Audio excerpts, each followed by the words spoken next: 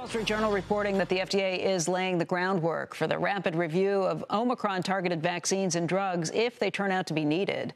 Meg Terrell joins us right now with more on this. And Meg, this is a quick response from the FDA.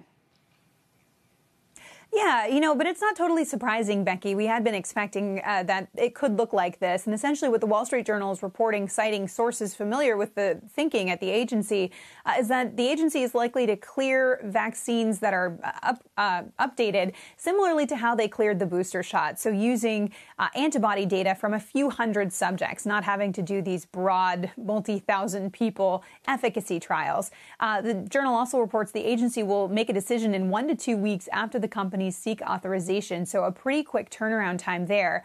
The journal also reports that it's not yet clear from the FDA or from any guidelines how much the protection from the vaccines will have to diminish to actually pull the trigger to make an Omicron-specific vaccine. That's some reporting I've been doing as well, and I've heard the same thing from authorities. There has not yet been a threshold, whether it will be based on the antibody data or from real-world observational data on declining efficacy against this variant. We have not yet, of course, seen any of that, and we should get some of the first lab data toward the end of next week.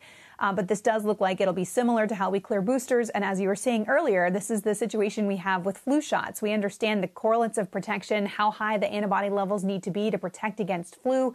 We don't have that perfect correlate with COVID yet, or SARS-CoV-2, but there is enough of an understanding, it seems, from the regulators feel, to be able to clear updated shots if needed. Guys? Meg, we were just trying to figure out if you have this Omicron variant vaccine, would you be able to combine it with other vaccines too? Something that, or is this something you would get as a booster shot on top of the other ones? Because it's hard to imagine that it would be the only variant that's out there in a few months.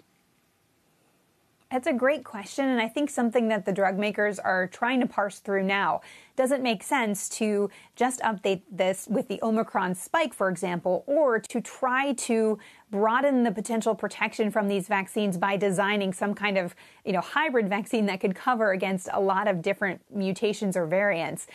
And then if they need to do that, how will it be decided what the construct of the vaccine should be? Is there going to be a different one from Moderna and a different one from Pfizer, BioNTech, J&J? Will there be some decision from the top down what these constructs should look like? So all of this is kind of up in the air at this point.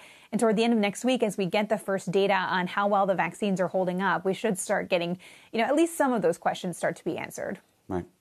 Hey, Meg, in terms of manufacturing, one of the things I think Stephen Bensell and others have talked about is you do have to make the decision about when you're going to effectively switch from the prior Delta vaccine to manufacturing this new one, whether it's strictly something that is focused on Omicron or somehow has a broader spectrum, if you will. When would that choice be made? Who makes that choice? That's another really good question. So if they decide they need to update the vaccines, all of those answers need to be decided upon in terms of what the vaccine looks like and then at what point you can switch the manufacturing. I suppose if you've decided you need a new vaccine and that is the one that's going to be deployed, by the time it is ready to start manufacturing, that's when you make the switch. That should not take too long. It doesn't sound like. We heard from the Pfizer CEO, they can switch over within, I think, a few days into starting to manufacture. But then, of course, it takes some time to actually get enough doses. And then who makes that decision? It sounds like the journal is reporting the FDA is in consultation with the World Health Organization and other authorities around the world to decide, should we use new vaccines? And then, of course, when.